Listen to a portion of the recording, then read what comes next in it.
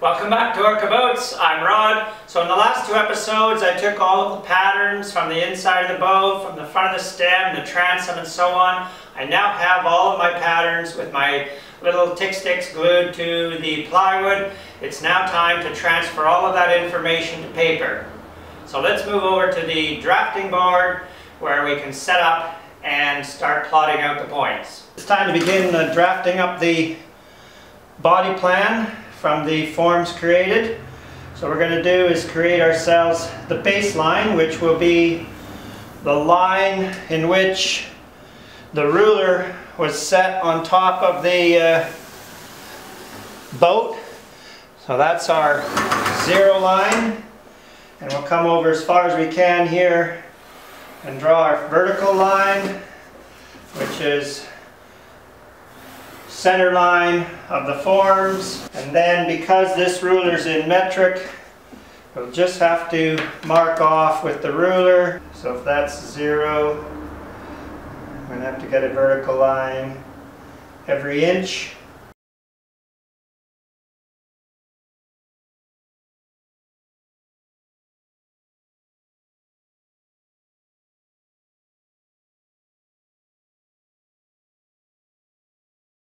And I think that's going to be as many as I'm going to need as far as vertical lines go. Let's set our rule onto here and draw, move up and draw.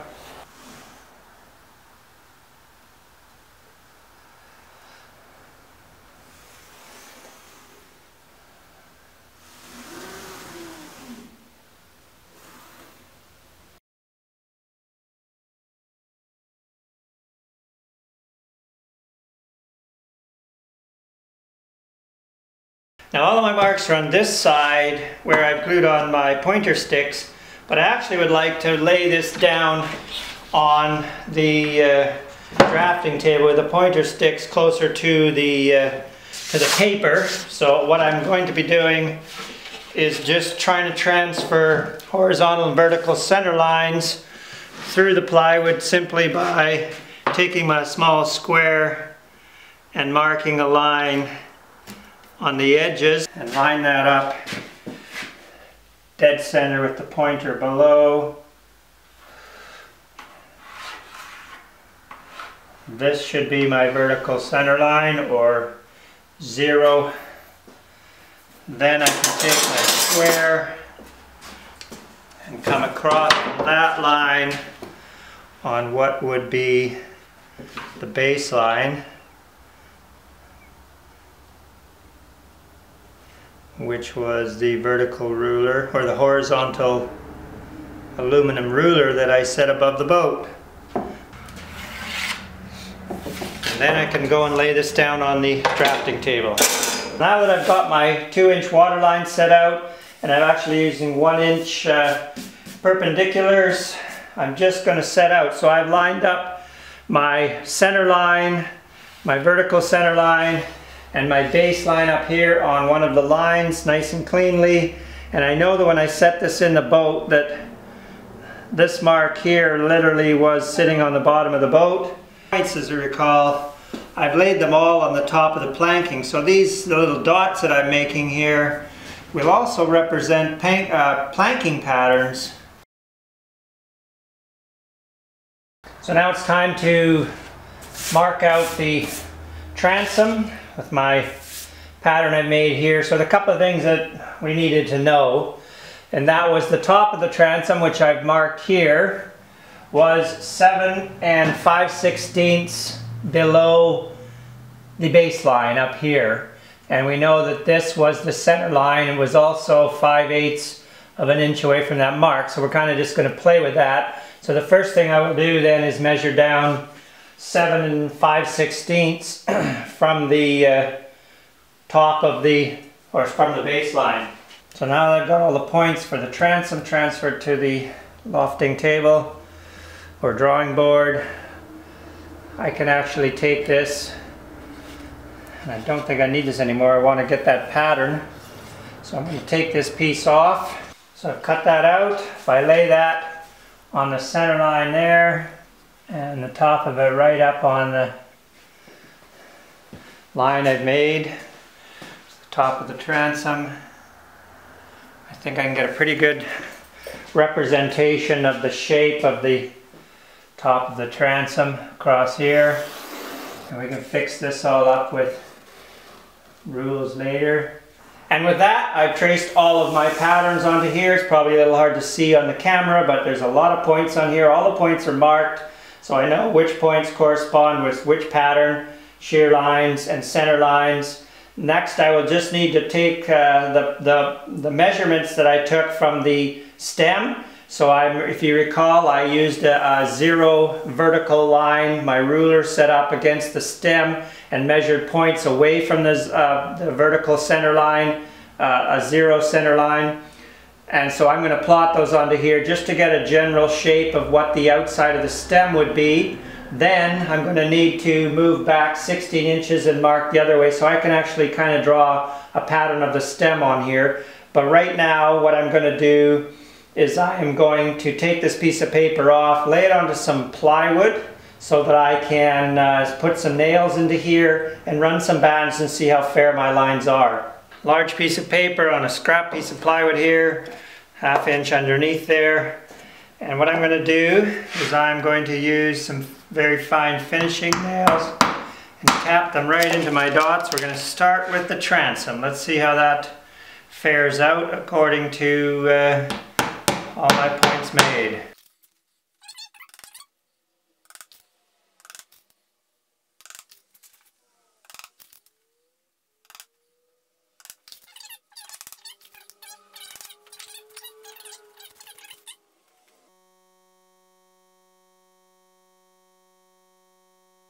So I've cut a nice thin piece of ash, and ash bends so nicely.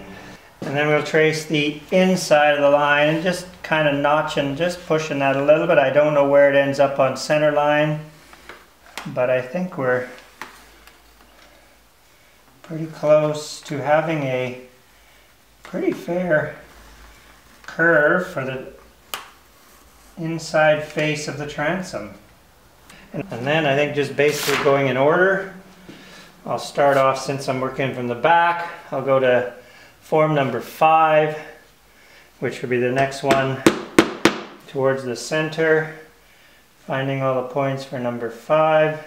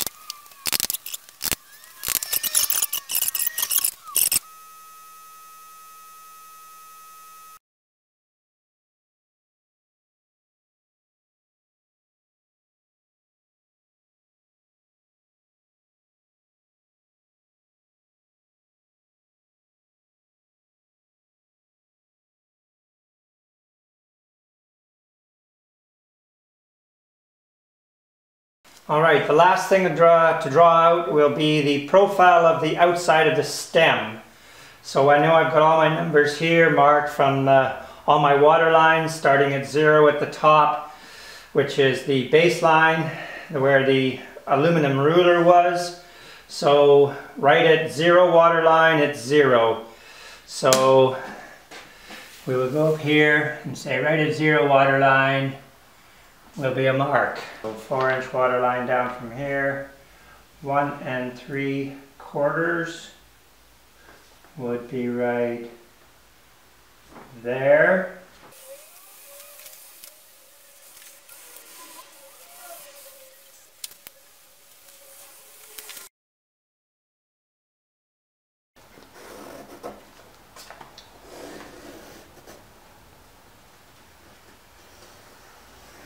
So now that I've got the profile of the outside face of the stem done, I've just taken my inside profile pattern that I made, which is 16 inches back from the 0 vertical line. Made some plots. I circled them so I know which ones are thing. Well, I know that these ones coming down here were the straight line, so I just used my ruler to draw straight through. And then this is actually the shape of the forefoot. Put a couple of nails into there, use my French curve to determine, you know, the right spot here for that angle. And then, which is right about like that. Drew those lines, curved through with the batten, and did the other end. I put my large piece of paper back on my drafting table so I can start to measure some of the distances of the water lines and of the half breadths away from center line. And we measure up. Form number 2 is right here, and it is 3 inches 2/8 and a bit. So that's 0 feet 2 inches 1/8 plus a bit, or a 1/16. So we're on buttock number 8, which is 16. Here's number 2. Measuring. We have 0 feet, we have 6 inches, and how many eighths? Exactly half an inch, or 4/8. On buttock number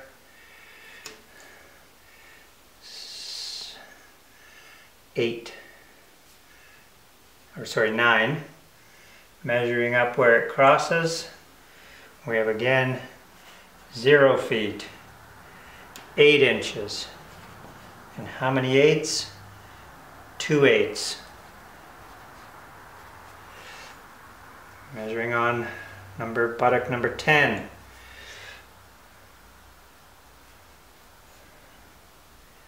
We have 0 feet, 11 inches, and 1, 2, 3/8 plus. Sorry, 2 plus.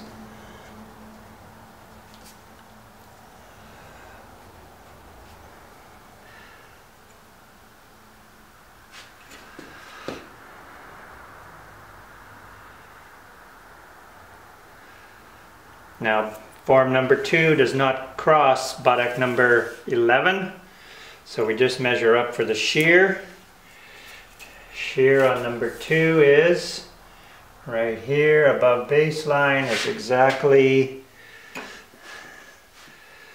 1 foot, 4 inches. How many eighths? 1, 2, 3, 4, 5, 6, 7 plus. And that gives us the heights on the buttocks of station number 2. And we're just going to run through this whole process and do all of the heights on the various buttocks for all the forms, and then we'll measure out on the water lines on each one to get additional points.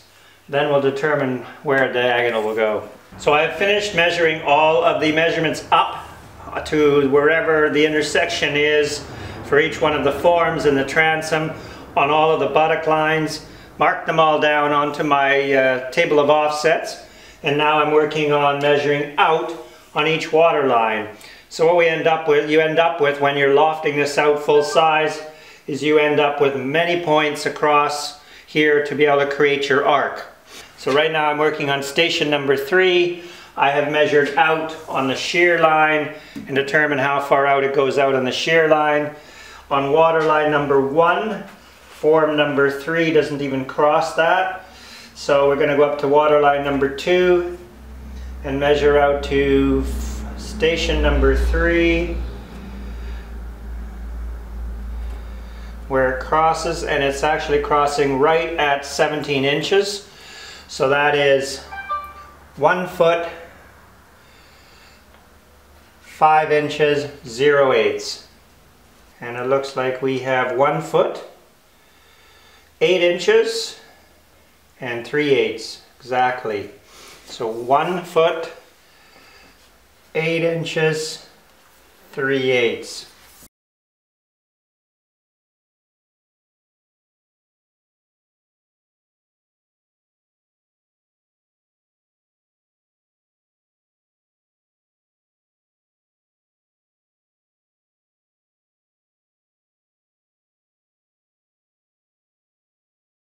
So as I work my way through all of the patterns, measuring all the distances on all the water lines and all the buttock lines for all of the patterns and marking them down on my table of offsets.